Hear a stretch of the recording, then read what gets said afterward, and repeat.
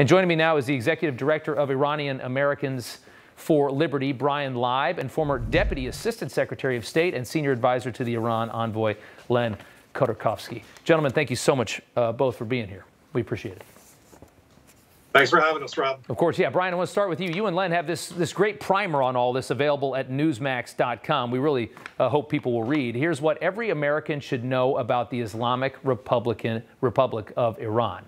It's a great article. I read it today, and you write, in fact, the continuation of the revolution at home and abroad is part of the Iranian regime's constitution. And I just want you to explain exactly what that sentence means there. Yeah, first off, Rob, thanks for having me on, and I wish more members of Congress were listening to this show and to that opening monologue that you just had, because, you're absolutely right. All these negotiations with the Islamic Republic of Iran have not produced any type of results for the American people. And that's why Len and I came together to write this piece, because we think that if more American people and your viewers knew about the atrocities that were happening every single day in Iran, then maybe people would actually start raising their voices, speaking out, and saying that diplomacy with the world's leading sponsor of terrorism is not good for the everyday American person.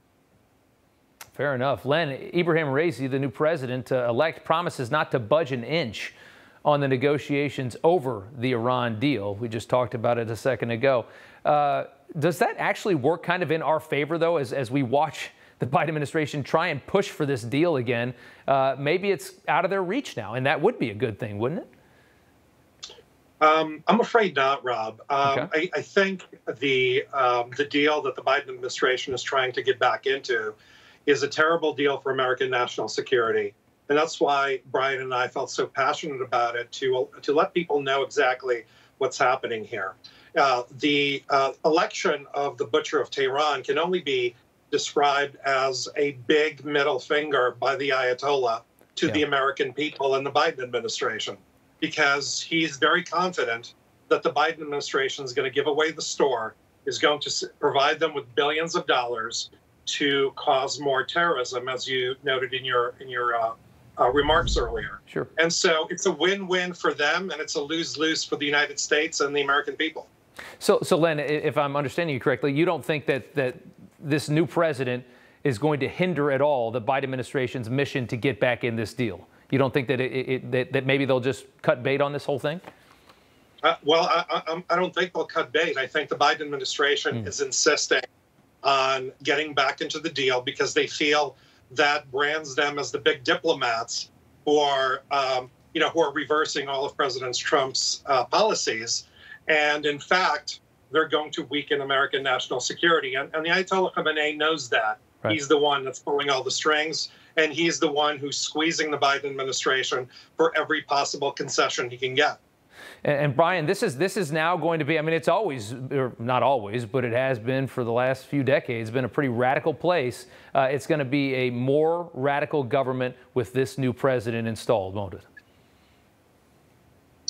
Yeah, of course it is, Rob. Yeah. The only thing that we can set our clocks to with the election of the Butcher is that Iran will continue to fund states, terrorists all around the world, as you mentioned, from Hamas to Hezbollah to the Houthis. They will continue to oppress their own people inside of the Islamic Republic of Iran, and they'll continue to isolate themselves from the entire world. I don't think a lot of people really understand how isolated the Islamic Republic of Iran is throughout the entire world. Very similar to North Korea. Not a lot gets in and not a lot gets out.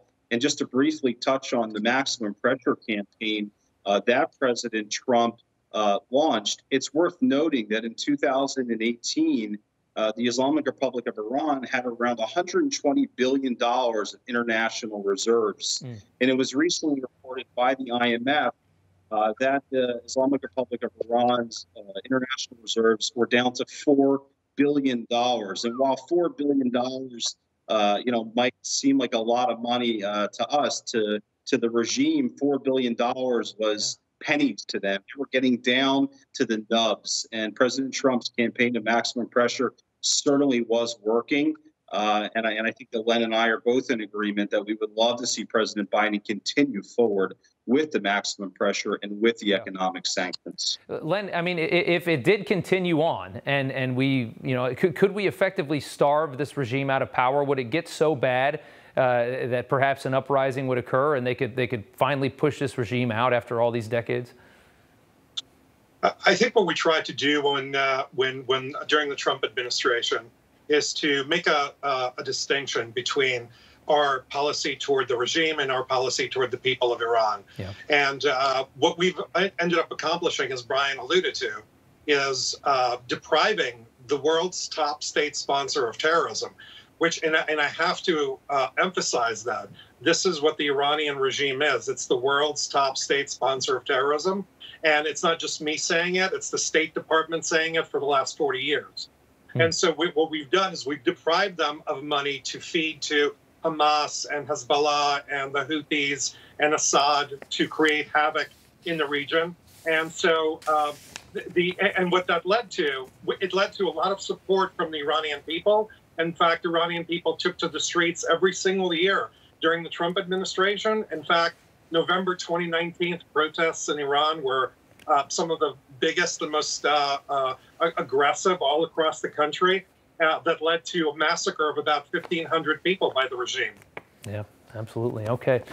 Len Khodorkovsky, sir, thank you so much for the time. Brian Leib, you as well. Thank you guys so much for doing this. And of course, the article you guys wrote is on Newsmax.com. It is really interesting. I mean, if you want to get into foreign policy and some of the important stuff, this new president and this threat from Iran is not getting any better, and it's a scary time to have an administration like Biden in the White House, that's for sure. Gentlemen, thank you so much.